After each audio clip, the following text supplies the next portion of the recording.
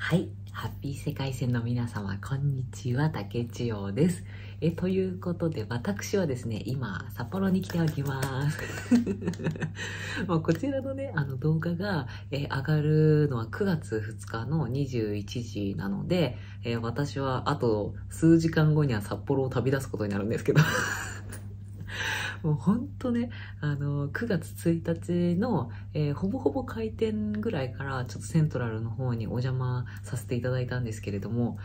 楽しすぎたね。2日のね、まだこれ朝撮ってるからさ、2日のトークショーとかまだこれからっていう状態なんですけれども、まあ絶対面白いでしょ。面白いというか楽しいでしょ。もうほんとね、なんだろうな、北海道に来るのが、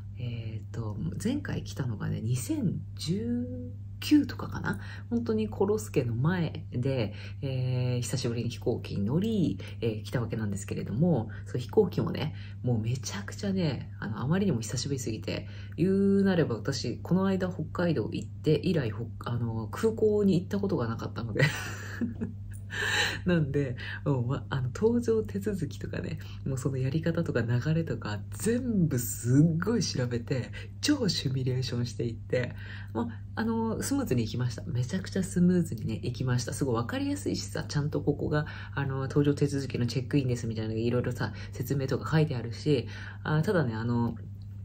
ストーリーズの方にもね、インスタグラムのストーリーズの方にもちょっと上げたと思うんですけれども、バッグにさ、自分の預ける手荷物ね、自分の預ける手荷物にラベルみたいなのをこう貼らなきゃいけないじゃないですか。私もそれがさ、本当はそのラベルって出てきたやつをこうペタってね、何にもせずにこうペタって輪っかにすればすぐそれ接着して、なんかその面と面がすごいくっついてね、それで終われるんですけれども、もう剥がせるのかと思って、シールイコールなんか剥がし口があるみたいなさ感じに思っていて、これどうやって剥がすんだろうと思って、こうカリカリカリカリね、端っこをカリカリカリカリやってたら、隣のご婦人がそれね輪っかにすればね勝手にくっつくんだよみたいなね教えてくれて、ありがとうございますって言って教えてもらって、ちゃんとね荷物を預けることができました最初からね、結構もういろんなね、楽しいことがあって、で、あとポケモンのさ、エアドゥのさ、ポケモンラッピングとかもすっごい可愛くて、もう入り口をね、登場するこの出入り口のところに、ロコンとかこういたりとかしてね、すっごい可愛かったです。機内で、販売されている、そのスープとか、あと飲み物とかのね、カップとかも、ロコンの絵が入ったやつ、白いロコンと赤いロコンね。白いロコンはなんていう名前なんですかわかんないけれども、あれもロコンなのかな、第二形態的なやつなので、それのカップで、それもね、めちゃくちゃね、可愛かったです。ちょっとこの後ね、少し喋ってから、このホテルのね、紹介をね、しようと思っているんですけれども、もう本当にね、いろいろ買いまくりましたね。もう9月はね、もうこれ以上何も買わないと思ってるから、ちょっと9月の分全部買ってるみたいな感じですね。もうこうやってね、ご縁があって、またこうやって札幌にね、来ることができたんで、もうその札幌に来た記念としてもね、いろいろ買ってるし、とりあえず、私が昨日のうちに買ったのは、アシュフォードと趣味分のこのミルトですね。このミルトね、多分この今日のねトークショーとかでももしかしたらちょろっと話あったと思うんですけれども、このミルトの動画を改めてね、向井さんにいろいろねちょっと銀面潰してもらったりとかね、いろいろやってもらったんで、その動画も合わせてこのミルトはミルトでねちょっと動画をね作りたいなと思っております。あとはそのプロッターの M5 スクエアをようやく生で見れて、ようやく買えたっていうのもあるし、あとは N ピアスですね。N ピアスも予約しましたもうしっかり全部ねやってきましたで、開封動画とかね、またそういうものに関してはお家に帰ったらゆっくりねやろうかなと思っております。なんたってさ、荷物がさ全部ね、買ったものとか、あと持ってきたものとか含めて全部持って帰ろうとすると、私のね帰りの体力が大変になってしまう私はまたね、優雅にね、丸善の3階でちょっとチャーしてから帰りたいのよ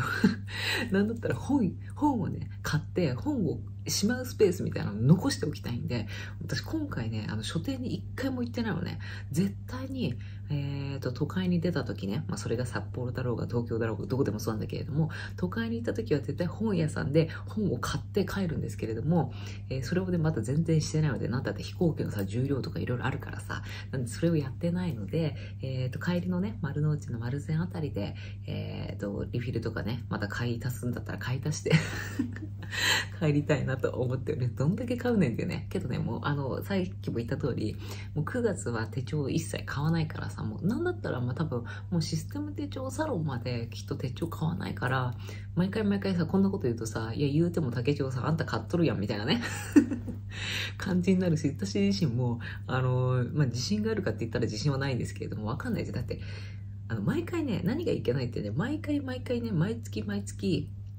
素晴らしいリフィルなり、素晴らしいその手帳なりをね、発表してくるメーカーさんよ。本当にね、ありがたいですね。今回その向井さんとも、お話ししたし、清水さんとももちろんお話ししたし、井浦さんもいらっしゃったし、もう本当にね、豪華フルメンツみたいな感じですね。あとで、ノックスの斉藤さんにも初めてね、お会いできて、私ね、意外に初めてなんですよ。多分、もしかしたら、私はね、斉藤さんは多分システム手帳サロンの時に、一回だけ見たみたいなね、ことはおっしゃってくれたんですけれども、私自身はもう斉藤さんイコールそのライブの中で声だけ聞いてるみたいなね。あとは雑誌のインタビュー的なものは読んだことあるんですけれども、もう全然私の中で、でも本当会ったことがないから、もう本当見た瞬間、はぁみたいな。斉藤さんおるみたいな。そんな感じで、プロッターのね、M5 スクエアにも、今回もう初めまして記念でね、ペイントとかね、してもらって、もう本当にね、素晴らしい作品にね、していただいたんで、それはそれでまたね、改めて、ノックスプロッター編みたいな感じで、ちょっと動画にね、しようかなと思っております。あまりにもね、多分ね、いろいろ買ってるから、ちょっとね、これね、一本の動画にするには長すぎちゃって。長すぎちゃってちょっとしょうがないので、なんでまた帰ってからちょっといろいろね、じゃあ今日はこの動画にしよう、今日はこの動画撮ろうみたいな感じで計画を立ててちょっとやっていきたいなと思っております。たださ、今朝か、この間じゃない、今朝ね、今朝そのシステム手帳会議みたいなものをまた改めて自分の中でしてて、今英語と M5 とあとミニ録を使ってるんですね。ミニ録は普段さ、ちょっとプライベートのこと書いてるから、あんまり、インスタグラムとか YouTube とかには登場しないんですけれども、とりあえずその3サイズ使ってるんですね。3サイズ使ってるんだけれども、今回またいろいろなね、出会いがあったので、なんて書いたっけな。そう、朝もね、ミルトさんにね、いろいろ書いてて、こんな感じでね、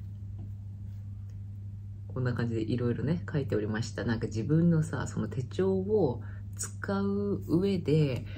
どの手帳をどういう役割にしていこうかみたいなのを考えてて、で、今までは、すごいね、一元化したいっていうことで、私がさ、あんま複数冊使いって結構苦手だったのね。あんまできなくて、やっても2冊、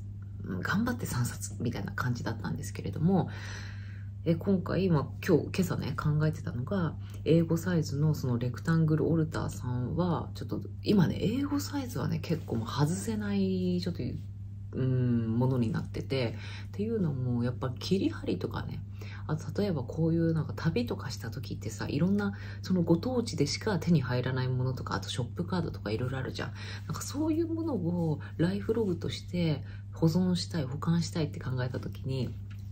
もう英語サイズほど万能なものはないっていうことをね、今すごいハマってるので、なんでちょっと英語サイズのリフィルもね、今回ちょっと買ってきたし、そのノックスのね、ノックスプロッターの、ノックスのイベント限定リフィルみたいなね、ものもね、英語サイズでね、ちょっと買ってきたりとかしたので、そちらもね、合わせてね、紹介します。で、英語サイズは英語サイズでまたね、ちょっと丸善とかでもね、東京でもね、見てこようかなと思ってるんですけれども、ちょっと今、レクタングルオルターさんは英語サイズの手帳ですね。これはちょっと英語サイズって言えばさ、札幌、そのセントラルね、普通にロロマさんのさ、30ミリリング、普通にサンプル出てて、なんで普通にあるんだと思います、在庫が。まあ、いくらかはちょっと聞いてない。いくつ在庫があるのかっていうの聞いてないんですけれども、もしなんかセントラルがすごい近くにあって、で、ロロマさんのね、30ミリが欲しいんだっていう人は、ぜひぜひね、行ってみてください。全然普通に見本出てたし、その見本の、中にさ、カラーがさ、どれとどれとどれがさ、発売してるよっていうのあるじゃん。それさ、完売してたりとかすると、このカラーも欠品してますみたいな感じで、なんか印が付けられたりとか、シール付けられたりとかね、してると思うんですけれども、全然3サイズね、3カラー、全部、OK みたいな感じになってたので、なんで30ミリリング探してる人ね、まあ、久しぶりですね。私ね、関東で見たことないですね、もう30ミリリング。もう元々さ、今、ワールドワイドがなくなっちゃって、リングね、作ってるね。なくなっちゃって、多分その大きいリングを作るって結構もう、大変っていうか、多分もう作ってるところがそもそもなくなってきちゃってるのよ。なんで、それに合わせて多分30ミリリングってあれ、廃盤なのなんかよくわかんない。多分今ね、もうほとんど手に入らないと思うんですけれども、なんでロロマさんの30ミリリングを探してる人はぜひぜひセントラルにね、行ってみてください。で、英語外せないでしょで、英語と、で、今、M6 がね、ミニ6が、M6 だのミニ6だのちょっと言葉違いますけど、言ってることは同じで、言ってるサイズは同じです。で、ミニ6は結構なんか母艦みたいな感じでね、ちょっと使ってるので、それは、それで外せないと。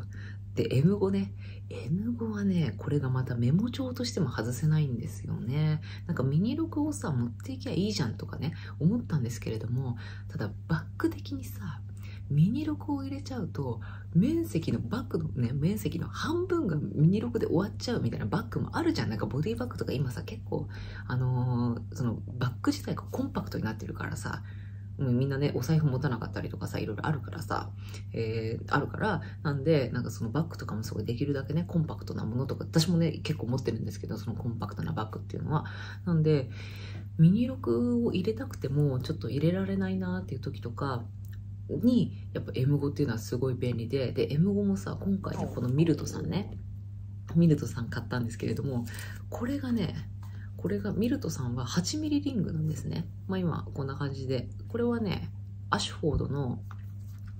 メモリーフライト、トムエリバーですね。なんで100枚ぐらい入ってるんですけれども、本当はなんか8ミリだったらね、収納枚数いくらだったっけな、80ないぐらいか。50とか60、50、60喜んでなっちゃうけど。多分ね、50とか60とかね、そんぐらいだったかなと思うんですけれども、一応こちらのね、ミルトさんが8ミリリングで、もうポケットにもね、もう趣味分から出てるさ、アシュフォード趣味分のコラボのやつなんで、もうリフィルギリのね、このサイズ感になってるのでね、まあ言うて別にリフィルこうやってさ、逆さにしたところでさ、出ないぐらいのサイズ感なんですけれども、このノードタイプですっごいコンパクトなので、なんでこれをね、ちょっとまあポッケにね、入れたりとかして使いたいなっていう風に思っていて、で、M5 サイズでさ、もう一つシャルトルあるじゃん。シャルトルのジップがあるんですけれども、そっちのシャルトルのジップを M5 サイズの中での母艦にするみたいな。ちょっと分かりづらいけどね。分かりづらいけれども、M5 サイズだから2つ持つみたいなね。11ミリリングのシャルトルと8ミリリングの完全にガチメモ帳のこのミルトさんっていうような感じで、ちょっと2冊持ちをね、したいなと思っております。もうさ、その辺ね、本当は手帳会議するときってこういうさ、A4 サイズのリフィルを使ったりとかするんですけれども、じゃあ今日もね、セントラルに行くまで、今何時だろうな。よいしょ。今7時ですね。なのでまだね、時間があるので、今日はね、セントラルになんかオープンと同時に入ろうかなとか思ってるので、ちょっとまだ時間があるので、手帳会議をね、これからね、したいなと思っております。まあ、9月1日を過ぎて、まあ、ほぼ日とかもね、発売しましたしね。多分手帳界隈の人たちはさ、今の時期が一番ね、いろんなものが発売されて忙しいと思うんですけれども。私もね、ご多分に漏れず、その手帳会議がね、連日続いておりますので、今日もまたね、新たにその朝さ、考えてた時に、やっぱこれあったらすごい便利だろうなとかね、これあったら今ちょっとすごいテンション上がるだろうなとか、いろんなこと考えてて。なんでまたね、いろいろね、買ってこようかなと思っております。ということで、じゃあホテルのね、その紹介をしようかな。あとね、昨日飛行機で離陸する時で動画撮ったから、たまにさ、なんかやっぱりそういうさ、空のさ、映像とかさ、見たい人もさ、いるかなと思って。いるかなと思ったんで、一番ね、この動画の最後の方に、1分とか1分半ぐらいとかのね、動画なんですけれども、その東京の羽田から、離陸するね、ところをちょっとカメラでね、動画で撮ったので、それをね、つけたいなと思っております。離陸もね、撮ろうと思ったんだけれども、離陸するときね、札幌じゃなくて新千歳空港か、着いたときには雨が降ってたのね。で、途中ね、すごい降ってるところがあって、近づいてきた雲がだんだん多くなってきたな、みたいな感じになって、で、ちょうどこう高度を下げ始めたらさ、もう当然さ、雲が近くなるわけじゃん。だから一回さ、窓ガラスに映るのが雲だらけで。で、雨とかブエーってってて、で、なんで離陸するときはね、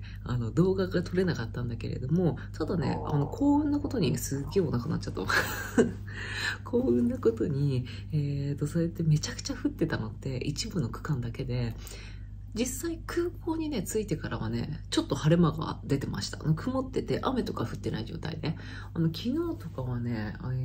夜とかは結構雨降るみたいな予想が出てたんですけれども、そんなに降られることもなくっていう感じ、傘ささなくてもいいぐらいな感じでした。なんで、思ったほど降らなかったからちょっとラッキーだったなと思って、で、今日は今日でね、めちゃくちゃね、天気がね、すごいね、晴れておりますので、ちょっとね、今日は今日でまたね、楽しんでいきたいなと思っております。ということで、じゃあね、ホテルの紹介といきますか。今日はね、泊まってるのがね、こちらですね。フェアフィールドバイマリオット。こちらのね、ホテルになっております。多分歩いていくと電波塔があるじゃん。電波塔がすごい近いのかな。コンビニとかも確か近くにあったんですけれども、そういうねところにね、これはアシュフォードの方で取ってくれたホテルなんですけれども、そこに泊まっております。もうさ、東京とかもさそうだったけど、東京はね私が取ったんですけれども、京急蒲田のホテルもねめちゃくちゃね良かったしあそこね、羽田のその第1、第2ターミナル駅まで11分ぐらい、だから10分ちょっとでね、着くところなんですよ。で、やっぱ空港とかってさ、そのチェックインとか搭乗まで何分前までには必ず来てくださいとか、チェックインを済ませてくださいとか、結構厳しいじゃないですか。で、私みたいにあんまり飛行機に乗り慣れてない人って、やっぱどうしてもやっぱり手続きをさ、1時間とかないしは1時間半前とかにね終わらせたいみたいな気持ちあると思うから、そういう人はやっぱり空港の近くにさ宿取っておいた方が絶対いいから、なんでぜひぜひね、昨日の上げた動画のホテルとかもすごいおすすめなのでね、見てみてください。一応一泊がね、1万円ちょっとぐらいだったかな。朝とかね、つけなくて、何もモーニングつけなくて、で、部屋で1万円だから全然安い方でしょ、普通に。今、東京って結構ね、価格がすっごい、多分、コロスケが終わった、その反動でね、信じられない額になってるんですよ。もともとさ、私が去年、ホテル紹介とかしてたホテルっていうのはもともと銀座のさホテルとかだから、もともと高いのね。高いホテルだったんだけれども、そのコロスケ価格になって私も全然泊まれるようなね、プライスになってたんですけれども、今はねもうそのホテルとかは、例えばその去年のあたりで1万5,000円で泊まれたと、素泊まり1万5,000円で泊まれたとすると、今普通に3万オーバーです。全然マジで驚く。それからね、取れないことが多い。もう満室で、上がってもこれじゃらんのとネットとかでこう見たとしても、たとえそれがさ15日以上前、1ヶ月前とかだったとしても満室で取れないとかね、普通にもうそういう感じなので、だから東京は今ねアパホテルとかですら高いです。本当にね、私10月に、そのディズニーとかね、行くんですけれども、システム手帳サロンの終わる週かな、終わる週にそのディズニーとか泊まるんですけれども、そのディズニーのその周り、例えば舞浜、海浜幕張あたり方面、その界隈、もうそれも信じられなかったのよ。私本当は海浜幕張あたりでちょっと撮ろうかなと思ってたんですけれども、平日はね、まだね、良心的な価格なんだけれども、休日の価格がね、いくらだった？アパとかで2万以上みたいな。嘘みたいな感じだったの。私、海浜幕張とか舞浜ってどうしてもやったら東京ディズニーリゾート方面を使う人が泊まりやすい宿っていうか、そう立地的にね泊まりやすいから、だから元々が多分高いとは思うんだけれども、それにしてもね、これ普通に銀座泊まれるやんみたいなさ、東銀座あたりは余裕で泊まれるじゃんみたいな価格だったんで、なんで私はそのディズニー行く時もね、ちょうどそのサロンももしかしたらワンチャン仕事終わりでもう一回行けるんじゃないのかなと思って、東銀座あたりに取ったんですけれども、全然東銀座でもね、1万3、4千、1万5千、2万円しない、全然2万円しないぐらいでしたね。だったらそっち泊まるじゃん、普通に。だってぶっちゃけさ、海浜幕張とか泊まってもさ、行くところないしさ、それ以外に。私、海浜幕張に全然土地勘ないからさ、何があるか全然知らないけれども、でも、同じような値段で泊まるんだったら、絶対東京駅方面にさ、宿取った方がさ、いろいろ行くところはあるからさ、なのでそっちにね、ちょっと、やってます。なんかこれからちょっと東京にね、泊まろうかなって思ってる人は、そういうことがありますので、そういうね、テーマパークとか、その周りで付近で撮るよりも、ちょっとね、遠くはなってしまっても、東京駅周辺とか丸の内、銀座、築地とか、東銀座だともう築地だからさ、そういうあたりに宿取った方がね、東銀座とかだとさ、取るとさ、歌舞伎座とかさ、そういうさ、なんかメジャーな建物とかも見れたりとかするから、なんで観光でなんか東京に来るんで、テーマパークとディズニーランドとかで使うんだったら、普通に多分そっちの東銀座とかそういう界隈に取った方が、楽しめるんじゃないかなと思います。意外にね、海浜幕張からね、東京まで普通に直通でさ、できるけれども、値段の方がね、そういうこともあったりとかするんで、今東京はね、めちゃくちゃ高いですね。東京、あと横浜とかもね、昨日ね、なんかね、通りすがりのね、人がね、多分その人も関東からね、来てたのかなと思うんですけれども、関東方面、わかんないけど来てたと思うんですけれども、今横浜めっちゃホテル高いみたいな、そんな話をね、してたんで。多分そうメジャーなその関東のなんか主要都市みたいなところ、今多分価格がやばい高くなってると思うので、なんで皆さんもね、東京に来る、関東方面来るよっていう人はいろいろちょっと見てみてください。エリアによってはすっごいなんつうの、この値段で泊まれるところもあるんだみたいなところめっちゃあるから、なんでね、見てみてください。さて、じゃあホテル紹介に行きましょうか。ほうじ茶入れてさ、全然飲んでなかったらもうめっちゃ濃い色になってる。ぬるい。これ動画撮る前にね、ママチボンに電話もしてるし、普通に手帳書いたりね、してたりとかもして、結構もうだいぶ前に入れたやつだから、だいぶぬるいですね。はい、じゃあということで、ホテル紹介しましょうか。よいしょ。じゃあ画角をね、変えようかな。よいしょ。よし、ちょっとね、画角をね、変えますね。これ、このままさ、イン、アウトにならなかった。はい。今ね、作業してた机のはこんな感じです。ちょっと私がね、めちゃくちゃ散らかしてしまってるので。一応これがね、ミルトさんね。で、ここら辺になんかプロッターの M5 スクエアとかね、あとこれミルトさんの入ってた箱とかありますけれども、こんな感じです。で、全体ね、今ね、景色的にはね、こんな感じですね。めっちゃ前通り。私が泊まってる2階だからさ。で、どっかに電波とかね。どっかにあるけど。ちょっとカーテン開けとこうか。明るいからね、その方が。で、よいしょ。で、全体的にはこんな感じで。ごめん、ベッドメイクが私すごい下手くそだね。めちゃくちゃ切ったね。こんな感じで、ソファーもあって、なんだっけな、なんかデカめの部屋だったんだよね。で、こんな見渡すと、こういう感じですね。全然、ダブル、2人でも泊まれる、2、3人で泊まれそうな感じですね。で、あって、テレビもね、これはどんぐらいだろうね。50ぐらいかな。55とかそんぐらいかな。大きい、比較的大きめのテレビがあって、で、ここら辺はちょっと私がね、今、自分のさ、基礎化粧品とか全部並べちゃってるからこんな感じになってるんですけれども。あ、そうだ。昨日さ、イベントの時にさ、美顔水って何ですかって言われたから、ちょっとお見せするけど、美顔水ってこれです。ニキビを防ぐ美顔水、薬用化粧水ということで、これはもうほんとね、昔からあるやつですね。うん。明色美顔水、薬用化粧水。そうそう。ただこれはなんかさ、ちょっとね、刺激があったりとかするので、そうそうそう、もうほんとなんか消毒じゃないけど、合う人に合うんだろうけど、私はね、すごい合うので、これをずっと使ってるんですけれども、これもフォロワーさんから教えてもらったね、昔ながらのこの瓶のね、